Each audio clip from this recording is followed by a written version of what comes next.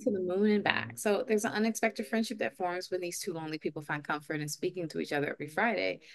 Although the relationship does begin out of selfish and dishonest desires to, to feel a connection, but also to make money off of people's desire to connect. But even despite all that, they form a true connection, which begins to emerge into a relationship. And they begin to feel they are seen because the other allows them to feel that way. And they're connecting on the voice alone, which is really beautiful to see the development of this true emotional bond. The ending is truly beautiful. Her talking him out of his attempt to end his life, but then finally seeing him at the end. And I love that you never really see him and it's just his voice. And you get this sense that he is coming up to her at this very last final moment of the movie. I just thought it was really powerful that we never actually got to see him as the audience.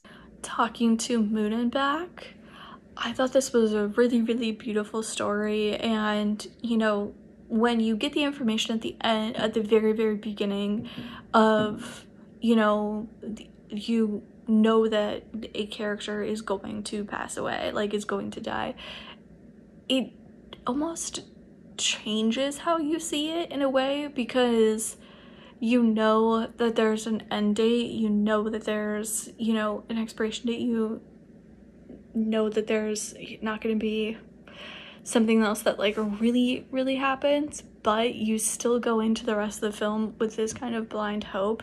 And I think that that's such a lovely romantic sentiment, to still then kind of really get to know the character and, bond with the character, even while knowing like, oh, they're only going to be talking for X amount of weeks, or, X amount of phone calls, and, this kind of looming terminal diagnosis. And you just can't help but bonding with the characters. And, at the end when she, I won't say loses it, but a little bit loses it with, wanting to meet and wanting to take the risk of, being the one that's left behind and things like that. You completely understand where she's coming from, and you don't want her to be hurt, but you kind of want them to be able to have that time. And, it's like I said, I think it's such an interesting way when you start the beginning of a film knowing that there is an expiration date or like an end date for two characters, because there's almost this sense of like urgency with it, and this sense of like you want them to have as much time as they can, so you want them to kind of bond faster and things like that, which I think when you're setting it up like this, we're having phone calls, is a really, really great way to do that, because you're not necessarily worried about what you look like and things like that, especially if you're under the impression that you're never going to meet, because then I feel like you have this kind of freedom to be yourself without trying to put your kind of best foot forward. But I really, really liked this. I thought it was a really great story and really well done.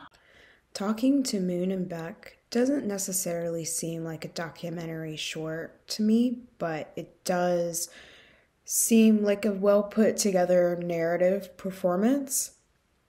We have the story of this woman taking care of business. She has found a way to utilize sex work to make means meet. She ends up getting on the phone with a gentleman named Back, and she identifies her name as Moon. So you're talking to the moon. And oftentimes when people talk to the moon, there's this idea of trying to speak to someone that you want to speak back to and reciprocate and return that energy. You're essentially leaving that door open for opportunity. And in this case, it's an opportunity for romance and human connection to come in. I think this really humanizes the experience of the relationship between a worker and her partner.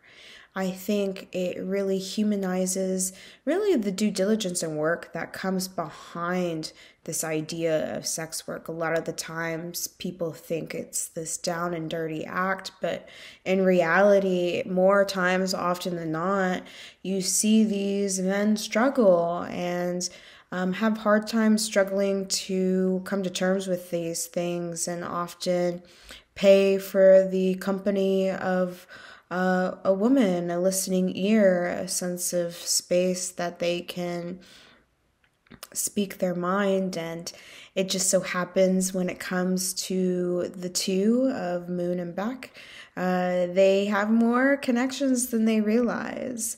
I really loved this metaphorical essence that existed within the baby's breath, it being Moon's favorite flower, and this connection to her sense of love and neglect thereof.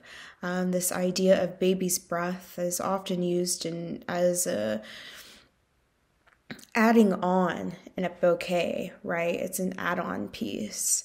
Yet this is Moon's mother's favorite flower, and baby's breath. You know, you think about life. That is the first sense of life, and in this case, Beck, her counterpart, has a terminal illness, and in doing so has sort of given up on this aspect of finding love, sort of just having an encounter of trying to come up with these experiences that he wished he had, and Moon sort of takes the role to fulfill them.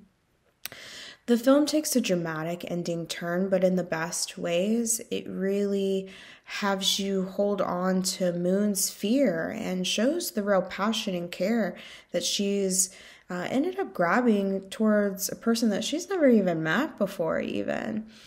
Rushing to the bridge just to give him another chance to breathe another moment, live another day. And that last stark shot of her just looking back after he speaks hello to her is really all that we need. We don't really need to see their meet cute almost, because we've already seen this build up, knowing that they're going to reap that reward. Talking to the Moon and Back was such a great short film. I thought the directing, the acting, and the themes are all perfectly executed throughout the film, but it easily allows the audiences to quickly connect and engage with the story and the characters. So well done.